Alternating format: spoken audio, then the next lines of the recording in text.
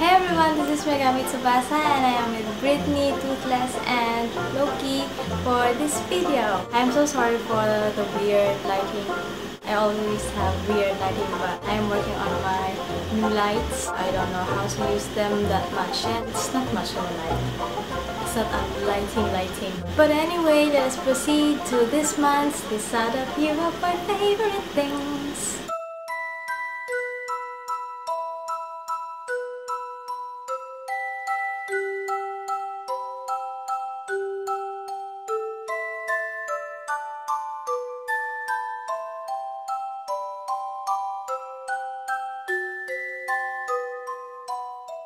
In the middle of October, I came across a video here on YouTube about cruelty-free cosmetics issues. After I watched that video, I decided myself to be cruelty-free too. So after I watched that video, I did not buy any products or companies that are supporting cruelty to animals. Then I looked through the list of products and companies that are not supporting cruelty-free. I've noticed that almost all of my products are supporting cruelty. But anyways, I'm going to finish them all up, but I am not buying any more of those products. But in this video, I will still be mentioning those that support cruelty to animals. Ouch. Because I purchased them before I've seen the video, but honestly I like the products that I bought, so I'm still going to use them up, but I won't be repurchasing them again. First is the Bioderma. It says bio, but it does not mean it's cruelty free, but I don't know if I can find anything like this. But this is the Bioderma. Everybody knows about Bioderma. It is a cleansing. It cleanses, removes makeup and soothes. For the meantime, I mean, this is going to last me long because I'm not wearing makeup every day. I use this to remove my makeup, especially when I have those kind of makeup that are sort of avant-garde, and I don't want to scare people in this house that I look like not normal.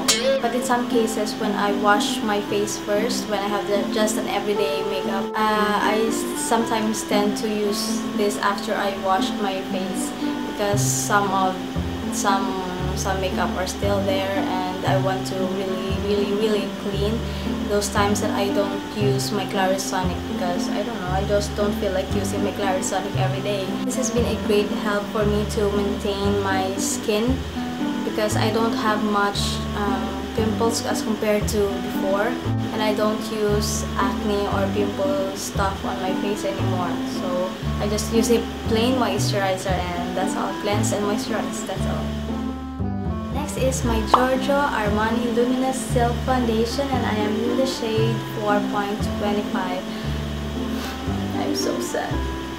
I have to let go of this one. This is my very first and last product from Giorgio Armani because they support cruelty to animals and they test their products on animals, but this should have been my holy grail foundation. But at first when I tried this, I was amazed on how smooth it glides onto my skin and everything, but this, I didn't expect its performance to be that way, because when me and my hub went out, the driver was not available, so he wasn't able to pick us up here at home.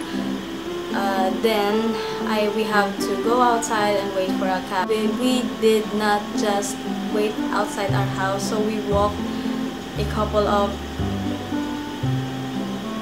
maybe a block or two to get a cab. So I am under the heat of the sun for about an hour. Maybe that was an hour outside, and I was regretting that I did not wear my Revlon 24-hour, because I would probably use that, because I have to be under the sun, and 24 hours claim is maybe a helpful stuff. But I just wear this one, and this is kind of sheer. I mean, everybody says it's medium to buildable, but I don't want to want it to be buildable, and I don't think, for me, it's a medium coverage. For me, I think it's a light coverage. It's like a tinted moisturizer almost. We still pursued going to the mall after a 1 hour wait for the cab. Then we strolled at the mall. Then when we went home, I checked myself, and it is there. It is still there. It did not bulge on my face. So next is this one. This is a Body Shop lip balm called Born Lippy in Strawberry. I first saw this when I was in college, when my other classmate was using this and she was like applying it on her lips.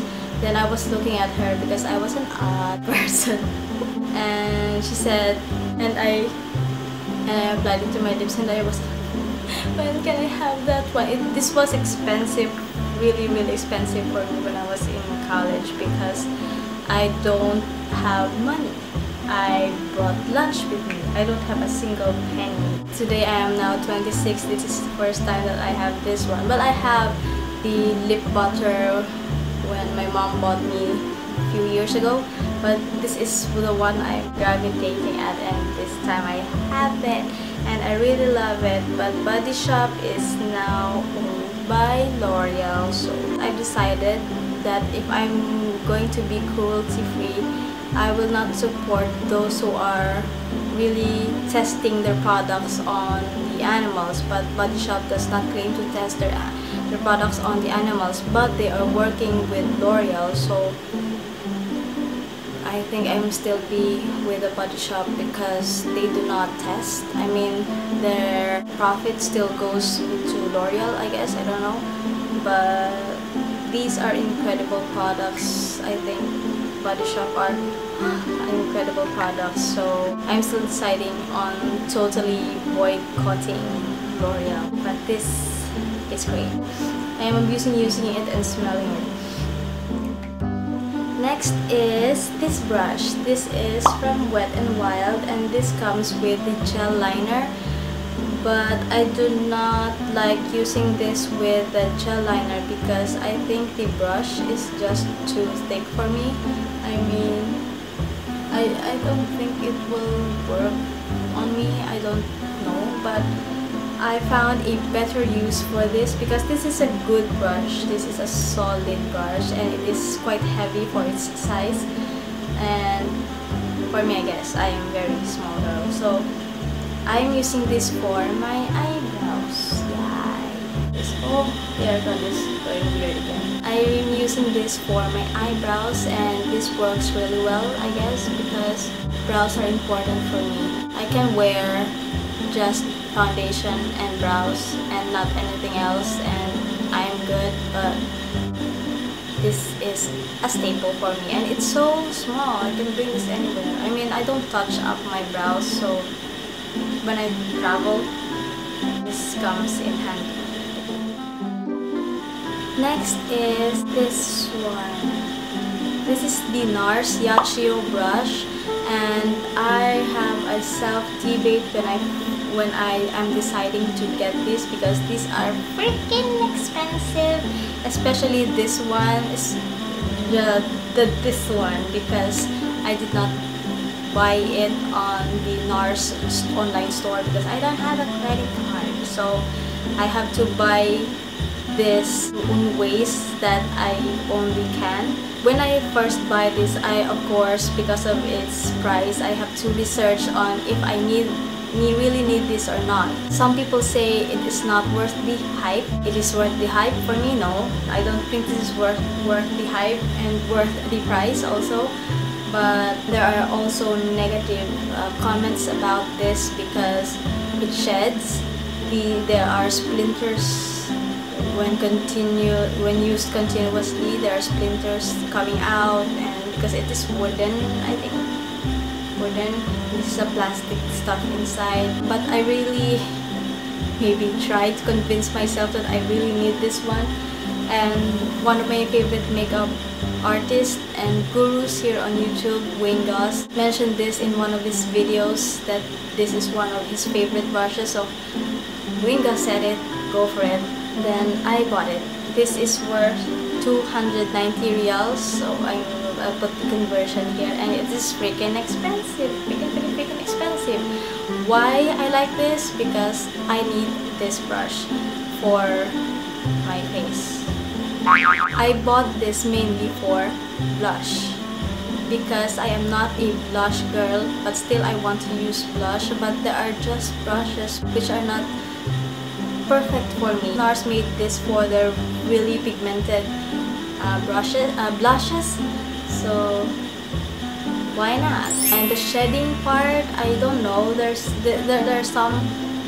some who said this sheds, others don't. But for me, maybe it was of luck that I got a brush that does not shed. I don't know how to describe myself. When I saw that there was a dupe for this, I mean the not original ones that are almost the same, but you know, I'm going to pay a price that is much expensive than the original price of this one in the NARS store.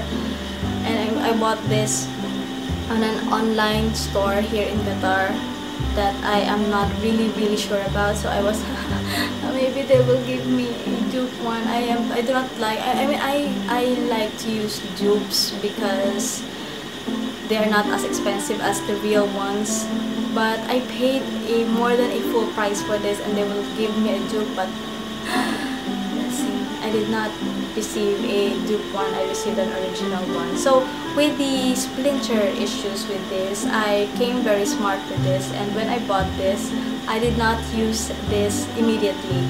I waited until I can buy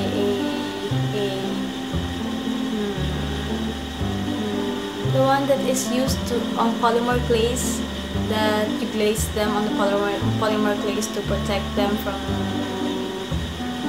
harm, scratches and all. And I painted the wand all over so that when I wash this, the splinters won't be poking out. And I was so happy with that idea because I told the brush, you can't outsmart me, but now I should have waited for the Etude House nail polish, because that was the nail polish from Etude House. That was the one I was using for my polymer glaze back in the Philippines. That nail polish was so much better than this one. It has white films in here already. This is 290 reals. This is my most expensive brush, by the way. I really do like this. This is a hype for me, but not for everybody, because not everybody likes this. Do I recommend this to everyone? I think no, but I recommend this to those who are like me, who are not blush wearers and who likes very light application, because this is made for it, for very light application. And I also use this for powdering, and I do it like this. Some say it's scratchy, but I think it's not. I don't think I got the scratchy brush. Yeah, so if you want to get this and you live somewhere here in Qatar, I'll have the link below. They have the Instagram, and I ordered through their site and they delivered it at home. That is so amazing here in Qatar. They deliver your products on your doorstep. I mean, we don't have that in the Philippines. For my crafts this month, I only have one, which is these brown envelopes. In the packaging, it says Manila envelopes. This is a 7.5 by 5 inches, and I use this for my craft stuff. I tear up the sides and print some things on here, especially on the rough side. I like the rough side because it is just so vintage, so artsy, and so much different, I guess. I mean, you can buy colored papers with that has the same colors with this one, but I really like the legit ones. I even use the ones with the ridges here, the ones with the cut, because I just like its randomness. So yeah, this is for my crafts, and I haven't been crafting that much again. Now for my food category, it does not mean that something I could chew, but it also something that I can drink, or basically I can devour. So this month I've tried my very first pumpkin spice latte. It was so amazing. I am pushing my husband to let me try it because everybody speaks about pumpkin spice latte. I mean, I don't usually go with what everyone else says. I usually go what everyone else do not want to talk about. I mean, when others wear crop tops, I don't wear crop tops. When everybody wears caps, I don't wear caps. Or when everybody wears cardigan, I still wear cardigan, but I don't want cardigans that are so like everybody. I mean, I have my cardigans, or my stuff has to be something of its character. I'm going away from my topic. So pumpkin spice latte, because my husband don't want me to drink from Starbucks anymore because he read an article about Starbucks and how unhealthy they are. I mean, I did not read it, but he said it. He is a nurse, so I'm going to go with it. But I really want my pumpkin spice latte. So he treated me with the pumpkin spice latte. It was so delicious. At first, when I had my first cup, I said to myself, I'm going to drink more. Then on the next few days, I drink again, and I said, I'm done with my pumpkin spice latte. But the next time we went to the mall, we went to Starbucks, so I ordered pumpkin spice latte again. Random product. This is my MacBook. This helped me so much in my existence because everything goes in here. Every pictures, every videos, communication is everything here in my laptop. My laptop has been a really helpful buddy with me for all these years, and I had this for about 2 or almost 3 years already, and it has not failed me. And this works still really fast, and I have convinced my husband to buy his own too, exactly like mine, the MacBook Pro 13 inches. And my father bought me this. And my second random favorite for this month is still the cover. I mean, the cover is really cool.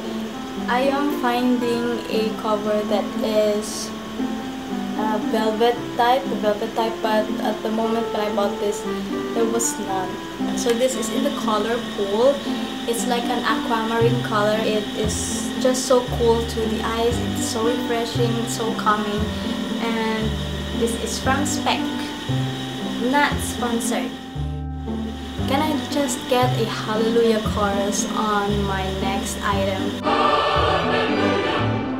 Samsonite bag.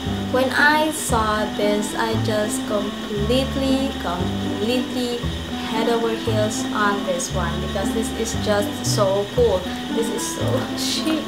This is so elegant. This comes with black and black. This comes with the beige and the brown with a gold nameplate.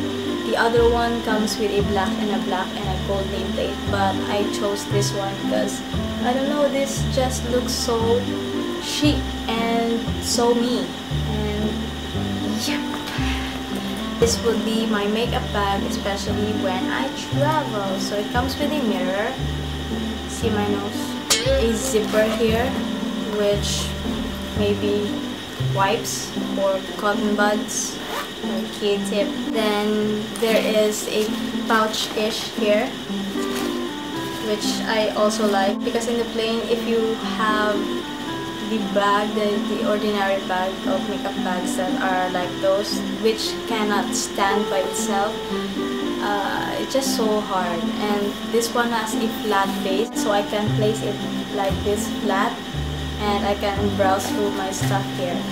And even the tassel-ish, because it's not tassel, it's like just tassel-ish. It's just so solid. It's so chic, and I like it very much. And there are Samsonite logo all over. just so legit because we bought this in the Samsonite store. And it is so amazing, so amazing. So this is just simply amazing.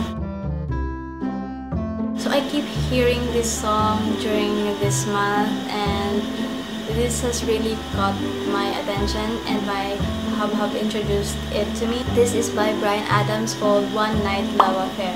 Brian's first name basis is just so different, you know. You will be able to know that it is Bryan Adams singing at the moment you hear the first syllable, the first words, or at least the first phrases. Me and my husband also searched the YouTube. Me and my husband searched videos on YouTube on the covers, and it just makes me appreciate more on how high Brian's voice is when he sang the Everything I Do. That was way before I can remember. It's kind of the same until now. I mean, some singers would just fade out, their voices just fade out, or just it does not retain its timbre. I'm not an expert, but I can hear too, you know. Until now, his voice, I mean, he does not look like way before, and still, for me, he sounded the same. I think it is a good side of a singer who can take care of his or her voice until he can sing. This song, One Night Love Affair, is my second favorite from his song, because Everything I Do is just so amazing. It is. You know, I've seen that song in a Christly way, because I've seen a video before, years before, about they incorporated that song with the movie Passion of the Christ. I mean, someone maybe on YouTube made that up, and it was so different from what I perceived it to be before I've seen that video. So it's like it matches. So it matches perfectly, the song and the life of Christ. So it is not just a love song. I mean, it's a love song for the greatest love giver. I mean, who would be nailed to a cross and be crucified for the sake of everybody. So that would be all for this video. Thank you so much for watching, and hope you stay tuned for more of my videos, although I am not keeping up to my schedule and this video is late already. But then again, thank you so much for watching, and hope to see you soon on my next. Bye!